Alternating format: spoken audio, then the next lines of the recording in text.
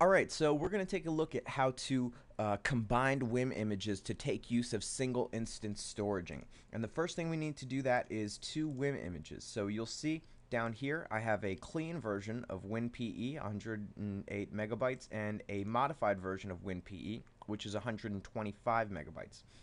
So you can't actually append a WIM image file to another WIM image file. What you need to do is you need to append a volume to a WIM file. So this can either be a hard drive operating system, or you can take a WIM file and mount it to a folder.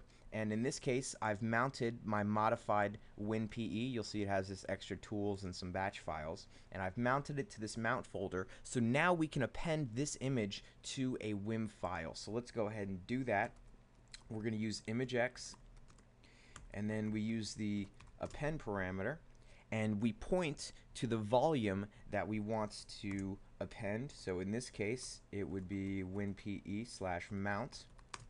And then we are going to tell it where we want to append that volume to.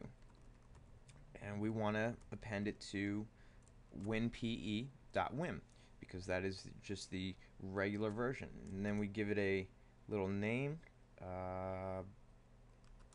modified WinPE.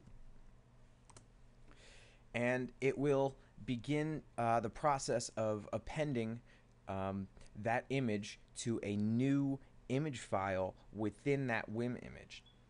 And the thing about single instance storaging is that because there are similarities between those WinPE images, only the differences will be copied into that new image. And when it wants to create a full copy of that second image that we added, it uses the files from the first image as a reference. Therefore, it doesn't have to keep multiple copies of the same file, or doesn't have to keep multiple copies of the same data.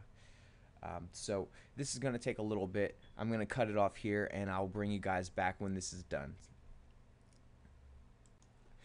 Alright, so it's finished, and you'll see that it took approximately 2.5 minutes to append those images. So now what we can do is we can check out our WinPE image. And you'll notice that now it's a little bit larger than the first one. Now it's 129 megabytes, and it should have a second image in there. Well, how do we know?